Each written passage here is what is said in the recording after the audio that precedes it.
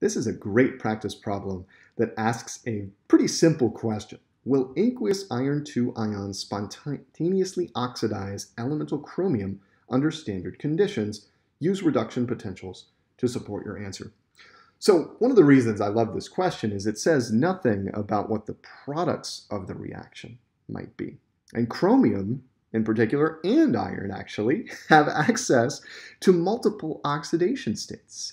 So we're not even sure what the products would be, right? And so what we're going to need to do here is dig into a table of standard reduction potentials and see if we can come up with a situation, a combination of two half reactions involving the reduction of iron 2 and the oxidation of chromium 0 that result in a positive cell potential overall. So it's a fun little exercise exploring a standard reduction potential table. And I actually encourage you to pause the video and work through this on your own in a table of reduction potentials.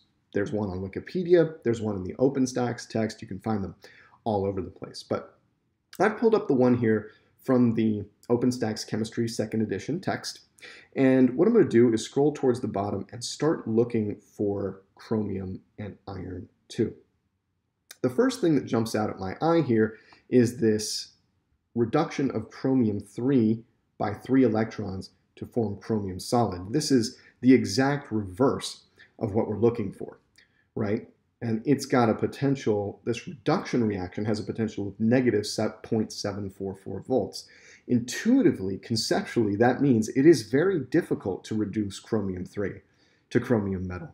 In fact, chromium metal would love to give up 3 electrons. The potential of that oxidation process would be positive 0.744 volts, right? So things are looking pretty good here, right? And in fact, directly above that reduction process, we have the reduction of iron 2 plus to form iron metal. And that is also a fairly difficult reduction process with a potential of negative 0.447 volts. So we can actually use these two reduction potentials to think through whether the oxidation of chromium metal by iron 2 would be spontaneous. So let's jump back to the slides now, and let's remind ourselves of what the products would be based on those two half reactions we just saw. So in the chromium case, it was Cr3 plus aqueous was the product of the chromium oxidation. I guess it was the reactant of the chromium reduction, and the product of the iron reduction was iron metal, Fe solid. And now, just to keep everything balanced here, I've got 2 plus on the left and 3 plus on the right. So I'm going to need 2 chromiums over here, and I'm going to need 3 irons over here, and 3 irons over here, and 2 chromiums over there.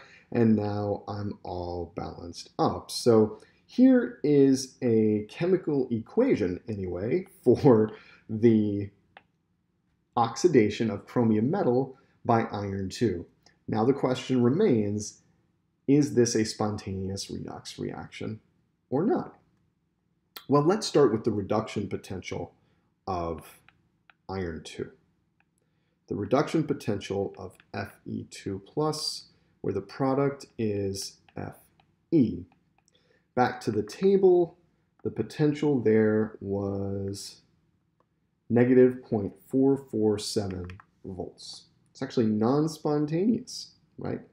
With respect to the sheet, with respect to the standard hydrogen electrode.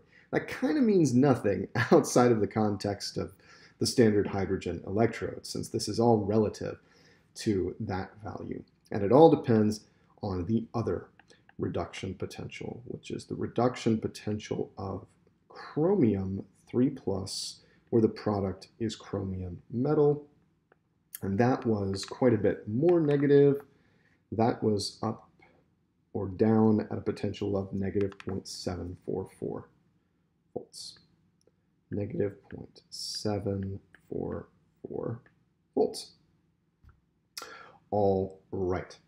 Now, we could think about this a few different ways. The way I would tend to think about this is that the cathode of a hypothetical galvanic cell involving these four components would be the half cell at higher, more positive, less negative reduction potential. So the iron 2 plus iron couple, or that half cell, would be my cathode. It's at higher reduction potential, more positive or less negative.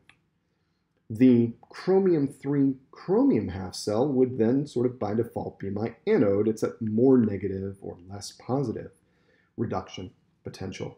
And now we can apply the idea that I'm going to actually just copy and paste from a previous slide, that the potential of this hypothetical cell would be the potential of the cathode minus the potential of the anode. And we've already got those values from the table and listed here. And so I'm going to just copy this down, negative 0.447 volts for the cathode. And now watch carefully, minus the reduction potential of the anode. So I'm going to copy this reduction potential and paste it in, negative 0.744 volts.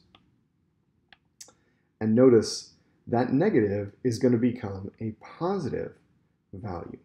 This difference comes out to an overall cell potential of positive 0.297 volts, and that number actually doesn't matter at all. What matters is that this value is greater than 0 volts. In other words, the cell potential is positive. From this, we can infer that the reaction is spontaneous as written.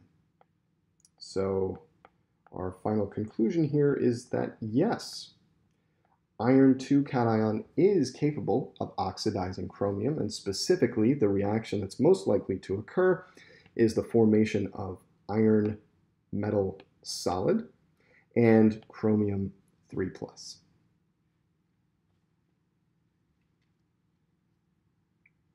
So this is a great example of applying cell potentials to get some thermodynamic information about a redox reaction, namely whether it's spontaneous as written or not. There's a deep connection to free energy here. You'll recall that we've done this already in thinking about the free energy change, not just for a redox reaction, but for any old reaction. In the next section, we're going to connect free energy to the cell potential as well as chemical equilibrium, and bring electrochemistry, thermodynamics, and chemical equilibrium all together.